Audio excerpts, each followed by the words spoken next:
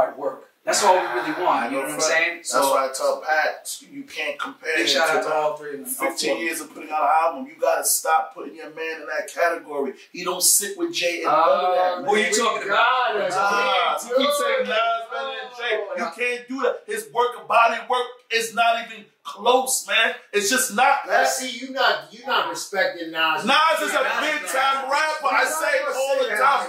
Nas is a legend. Nas is a legend. Nas make good music. He can't fuck with Jay. Hold on. It don't matter, Pat. It's always you Let me tell you something. There's plenty of room for greatest. Greatest doesn't have to be say, but Frank said it before. Greatest doesn't have to be one. You ain't got to. There's a lot of dynasties in sports. There's not one that's the greatest. You know, the Yankees have won many championships. The Lakers have won many championships. You can't say the Lakers are better than the Yankees. There's two different categories, I feel. Jay is great.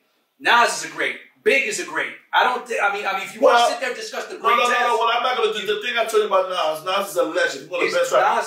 But the thing is, when Jay puts out 15 albums in a row and Nas puts an album out every 5.5 years, it's question there, bro. No, hey, you love Nas so what do I mean? Who does that? Because at the end of the day, who does that? Shout out to Nas. Shout out to Nas too, man. No, the content is there. Who does that though? Yo, Pat, every 5 years, that's not a good. That's not right. They study it. But they study American Hustle. They do. No, they do. Hold up.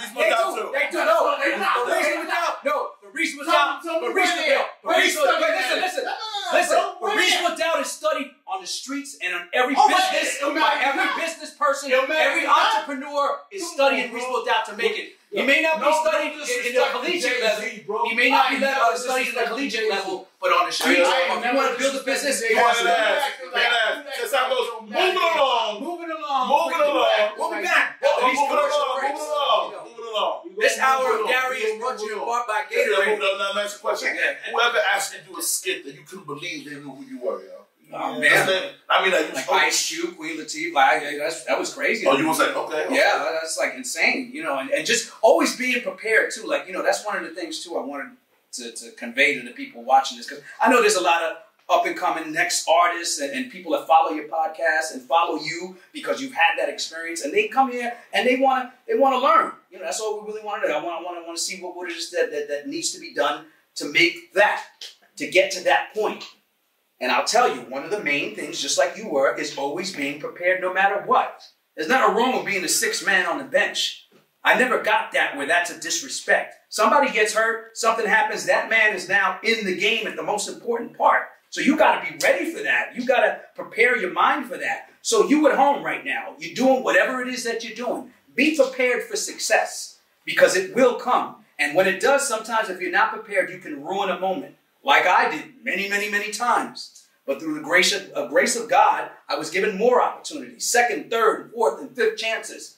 But had I been ready the first time, I may have been able to skip all those levels. So be ready for your success. Whatever it is you're doing, whether you're starting your own business, whether you rap, whether you're looking out for somebody else that has talent, be prepared for that success. Let me ask you something. Were you prepared for the greatness of Reasonable Doubt when you were A&R and back then with everybody? Well, I said, did you see that coming? I didn't look at it then, because I was just hanging out. You just having fun? Yeah, I didn't look at it. I was having fun.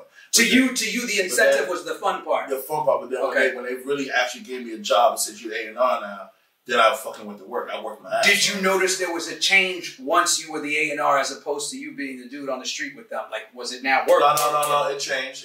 But they were still my boys, but it changed. Okay. They named me Luca Brasi because I was a workhorse. I was reliable. It's very... And everything I do in my life, I always been like, I work on basketball, my business, anything. So you had that ethic. I have that work ethic. My mom had a work ethic. They instilled it in you. Yeah, that's all I know. You did come from a Haitian home. You know, I have a lot of. You know how Haitians are.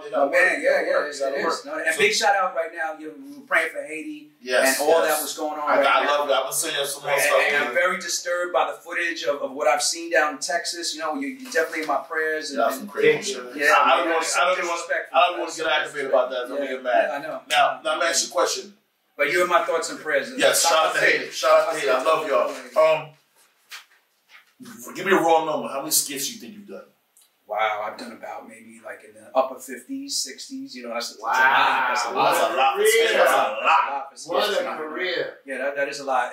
And you know, came out of nowhere, which is crazy. You know, to have that, to even have that statement that you said, a career. Yes. Wow, like you, A&R, like that's a career. Like that's a real job. Okay. You know, you're on the books now. I met a lot of people. I met a lot of people through that. So who's the most famous person that you met that came to you and said, "Yo, Gary, I like the way you go about your business. Would you work with me, or can you help me out? Can you teach me something?" A lot of people. I can say I work with so many people, artists. M.O.P was a very good friend of mine. Nori, Nori's me. I'm a really good friend. Nori's a man. But somebody who blew your mind. That you were like, whoa. I can't believe this is like the actor in Rush Hour, Spanish girl. What's her name? Oh, Roslyn Sanchez? Yes. I was sent to Puerto Rico to do a hook for Cam. She had to do a hook for Cam. You forgot about that, Ron. She raps? She sung on Cam one of Cam's songs. I have to go to Puerto Rico. You know what's disturbing though? Wait, let me tell you. You know what's disturbing though? I've been in a situation. I won't mention names. Wait, I won't mention names. You know what was really, because that's a beautiful story. God bless her. You ever work with somebody that you really looked up to though? You know, like her, and then she starts singing, and you're like, but it's her. You know what I mean? Humble, man. It's her. Dude. La la la. You're like, yeah, that sounds great, baby. You sound really good, but it's her. So you can't. I'm gonna be honest with you. God. She act better than she sang, but she was a good singer though. She was real good. But and it's disturbing because you don't know how to tell these people that. I'm in the studio. That's another disturbing thing I've been through. I've been in sessions with people that wanted me to do something with them, and it's like heroes, you know, like, and then you heard them. He goes to walk down the street at the store, and I'm like, damn, gotta tell this guy no, man. You know, I'm about to pull up Nancy Reagan on this motherfucker real quick, you know? Nancy Reagan on you, man. Nancy! I mean, it was Roslyn Dane called me. No. I need you to go to Puerto Rico. I said, for what, man? You're going to meet Roslyn Sanchez out there. She's going to do a hook for Cam. So I'm in the studio, Ron. Not saying that about Roslyn. Ron, yeah, I didn't hear you sing, baby. Ron, I'm in the studio. I'm waiting for her. She comes. Yeah. Oh my God, how you doing? Give me a kiss. She don't speak English that well. She has an accent. Yeah, she was hi, how are you? I hugged her around. So I'm super overwhelmed. Then Ron, she starts singing. She's holding her stomach. I said, wow. I said, hold on. I have to gather myself. Any let me get this shit nice ending story? No, hell no. Is this gonna have a happy ending? I was way over my head, brother. You was around Roslyn Sanchez was doing a hook for Cam? In the studio. Damn, I forgot the song, but yeah. Oh! They didn't put it out though, right? I forgot about that shit. Yeah, I think you're wrong. You know, I never told you that, right? No. I was listening. Hell yeah. Puerto Rico, hell yeah. Ain't on the whole so let me ask you now when you watch the movie and you know. I start laughing. She probably remember if she seen me though.